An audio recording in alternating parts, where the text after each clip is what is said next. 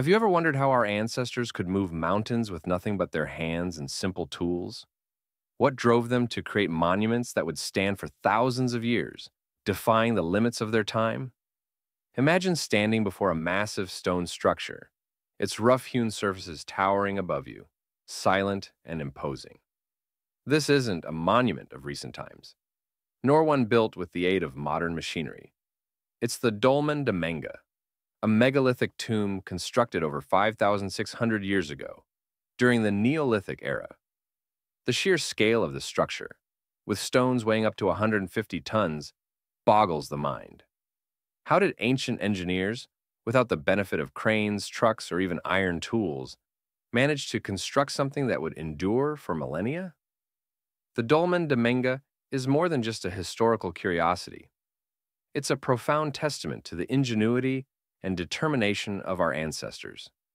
Located near Antequera, Spain, on a gentle hillside, this ancient site has captivated archaeologists, engineers, and historians alike.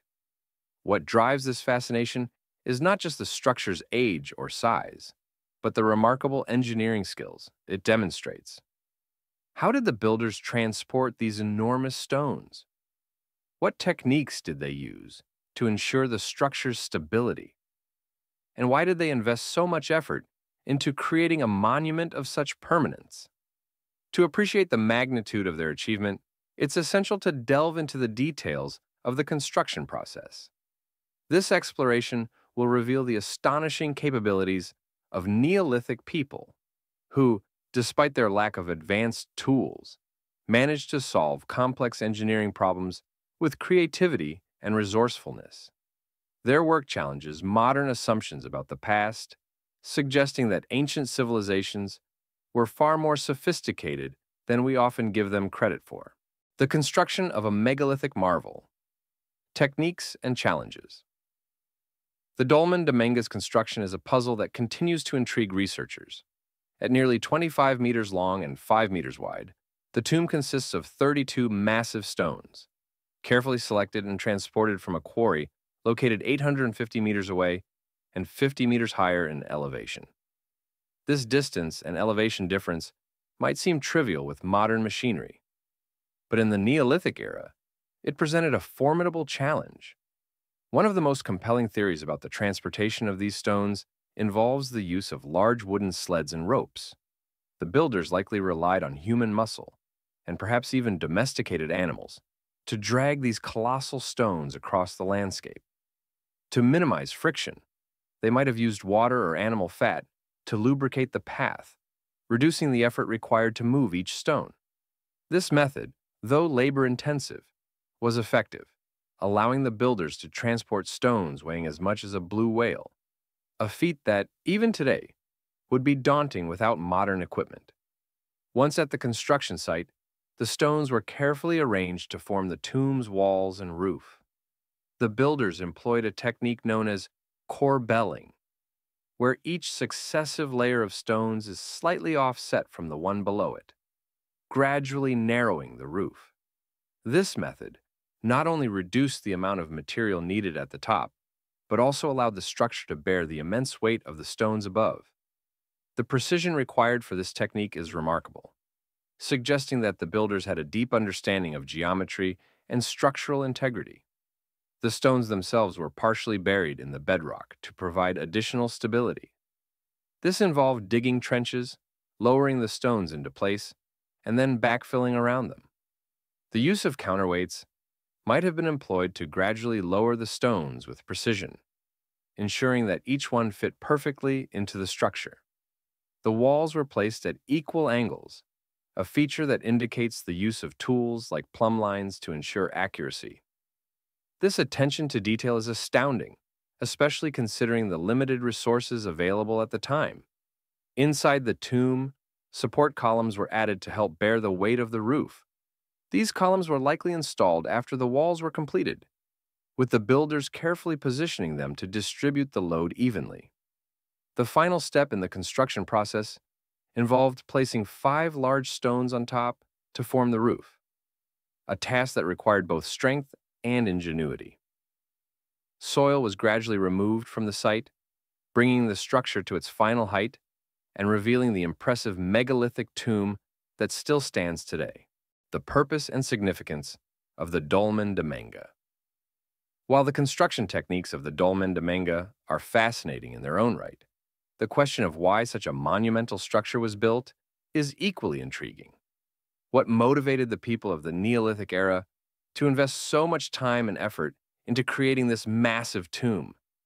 The answer, it seems, is as much about spirituality and cultural beliefs as it is about engineering prowess. The Dolmen de Menga is often thought to have served as a temple or a tomb, though the exact purpose remains a mystery.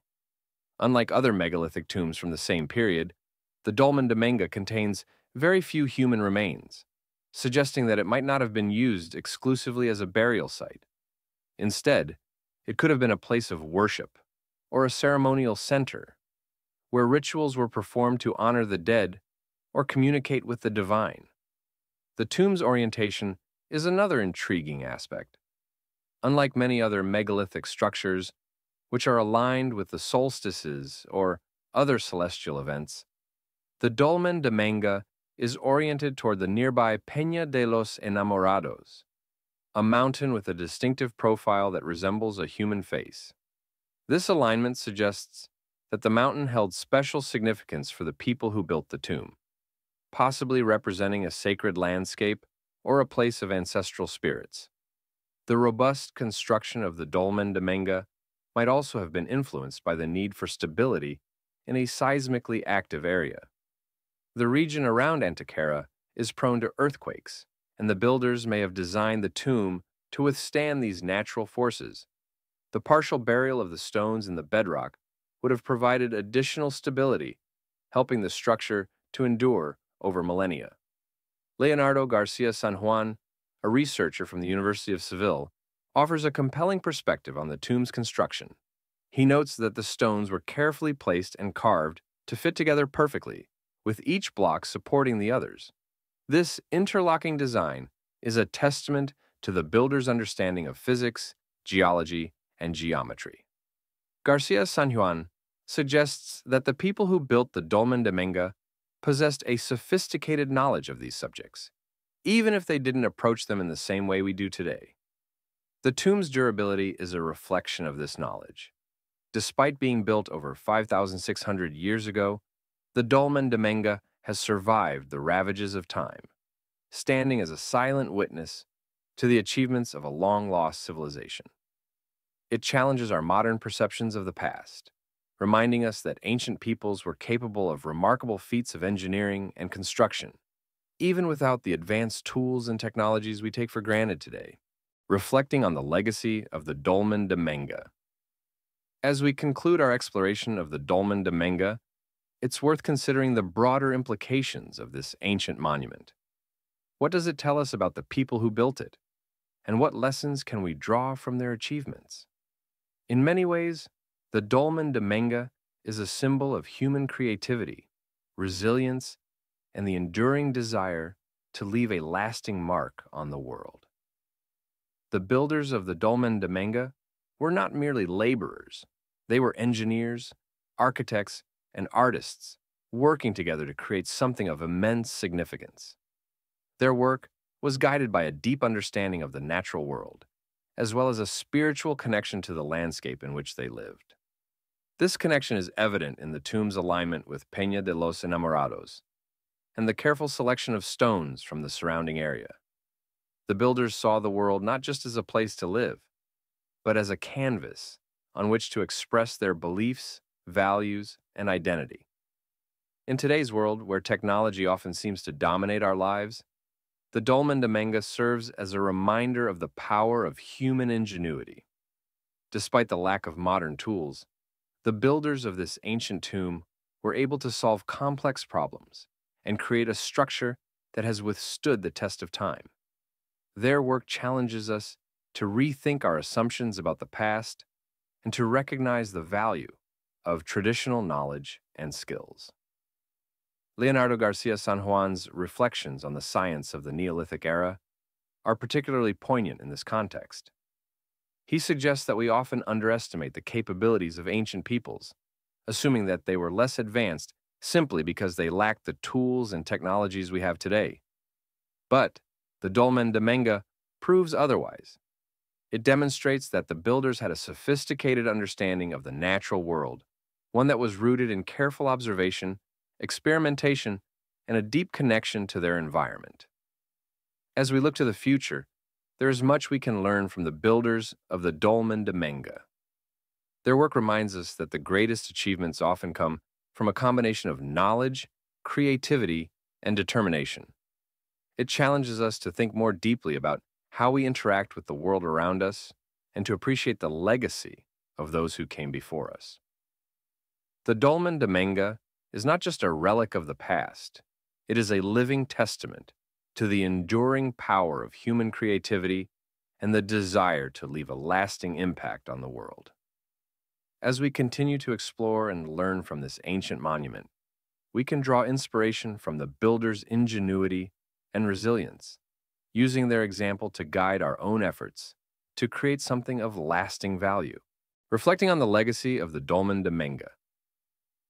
The legacy of the Dolmen de Menga goes beyond just admiring the capabilities of ancient people. It's also a tribute to their imagination, determination, and vision. This structure symbolizes the Neolithic people's commitment to overcoming challenges, dreaming big, and leaving behind a legacy that would endure for millennia. Even with today's advancements in engineering, constructing a monument like the Dolmen de Menga, using only the tools and materials available 6,000 years ago, would be an immense challenge. Leonardo Garcia San Juan emphasizes this point, highlighting how ancient builders accomplished feats that would still be daunting for many modern engineers. Visiting the Dolmen de Menga isn't just about seeing a historical site. It's about stepping into a time when human creativity and resilience knew no bounds. This structure is a powerful reminder of what can be achieved through imagination and willpower. It stands as a monument to human potential and continues to invite us to ponder the depths of history and the enduring power of human ingenuity. Thank you for joining me on this journey into the past. I hope you've enjoyed this exploration of ancient engineering and the remarkable story of the Dolmen de Menga. If you found this adventure into history intriguing, don't forget to like, subscribe, and stay tuned for more fascinating stories. Until next time, take care and keep exploring.